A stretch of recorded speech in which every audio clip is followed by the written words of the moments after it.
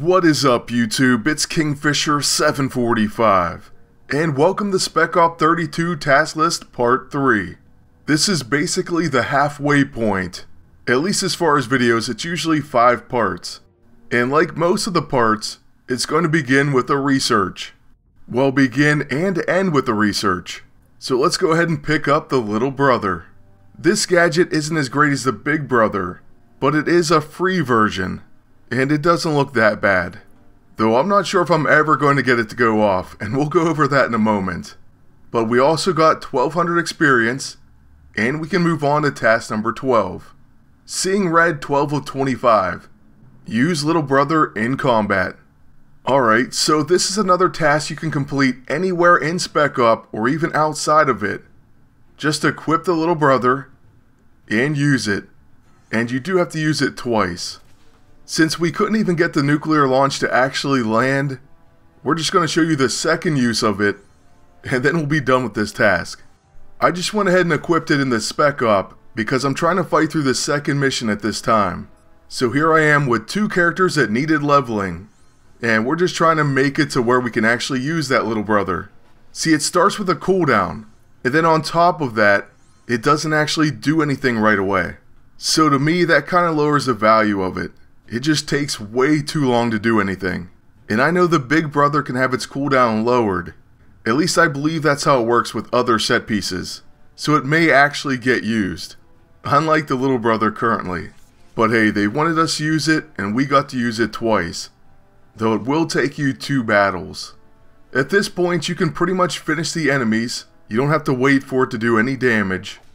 And you will get credit for the task once it's complete. One more hit from Tigra ought to do it, so there's a Tiger's Fury, and that's the end of this task. We also are going to have Karnak really close to the next level, and Tigra is getting there also. But after completing task number 12, you'll get 1 CP, and you can of course move on. 413 of 25, you have to defeat Skirn, Breaker of Men, and she's a mini-boss in Mission 2. So luckily she's already up and ready to fight. The team up in this one will be with Red She-Hulk, and we're going to bring in Karnak because he's very close to level 15.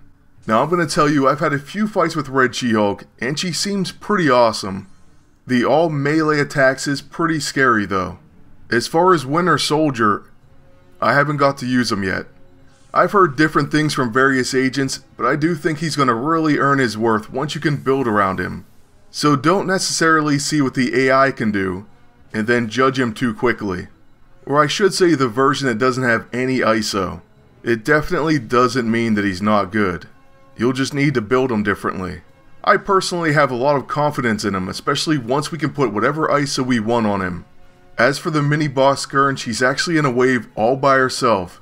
So once this scientist is gone, we're only going to have that mini-boss to contend with. To also be honest with you, we have the little brother still equipped, and I was hoping to get it to go off, but I don't think that's going to happen. Like I said, it just takes way too long. But as far as the enemy, we'll let him go down to dots. Now on the mini-boss, the little brother is going to be off of cooldown, but we'd pretty much have to not attack her to let it go off. Even with us taking it easy, I still don't think it's going to happen. We'd probably have to be facing Colossus and maybe Kurth on the enemy side for us to see that attack.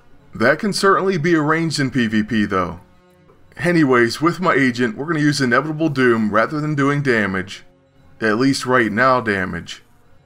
Unfortunately, Karnak's going to go ahead and preemptively counter with Fracture Flaw.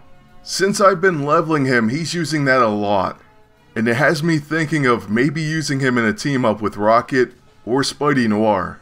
And since he hits so often with it, he's going to probably take her out, so we might as well just start attacking. After using his level 2, we're going to go ahead and use his level 9 Shatter Strike. And he'll follow it up with a Fracture Flaw. Then with Red She-Hulk, we'll use her level 9, and that's going to finish this fight. So here's a Savage Strike. Pretty nice non-crit damage.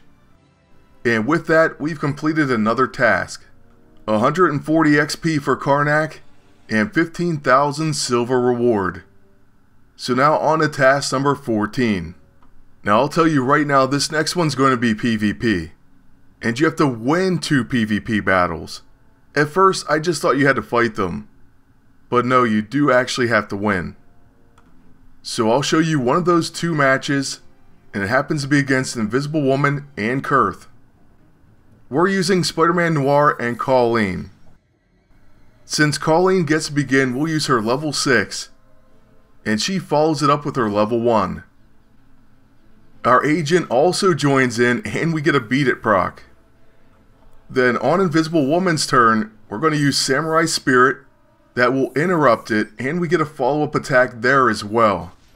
Spider-Man Noir of course joins in with a Beat It, and he's going to preemptively counter, so that's the end of Invisible Woman. And yeah, this team is going about as good as it possibly can. We even get a follow-up from the Dark Energy Blade, which elicits another Beat It. Mind Control procs from the Dark Energy Blade before the experiment, but it does go off. And then Colleen's going to preemptively stop another one of his attacks. Okay, so now on Noir's turn, we're going to use his level 1 Gum Up the Works. Our agent follows it up with a Relentless Rapier, and that's the end of the match already. So yeah, if you love Colleen Wing, there's going to be an All Hail the King episode on her tomorrow. So make sure you check it out. Meanwhile, task number 14 is complete, and we get another 1200 XP for our agent.